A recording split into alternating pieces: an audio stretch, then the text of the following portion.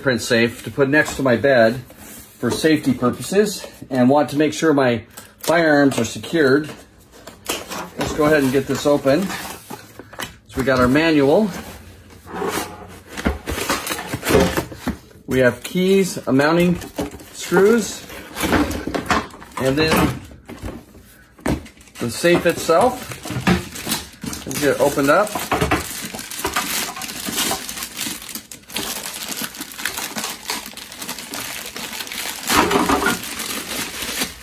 There we go.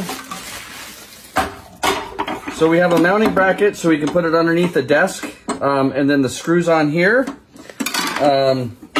We have the stopper down here, so I'll just go ahead and open up the keys and just let's take a look at it real quick. Then I'll figure out how to get it all programmed after I read the manual. And so we have a plastic piece in here, and that's the way it opens up so you can put your gun in it. Got this really nice solid metal gun safe from BAGKOOL. It's really easy to use. I like it a lot. I bought it so that I could mount it here next to my bed, but I don't want to drill it into the side of my nightstand or into my bed, so I'm going to make a little bracket for it. But it comes with a heavy metal bracket, so you can either mount it underneath a desk, you can mount it on the side, or whatever you want. It comes with the screws for the mounting.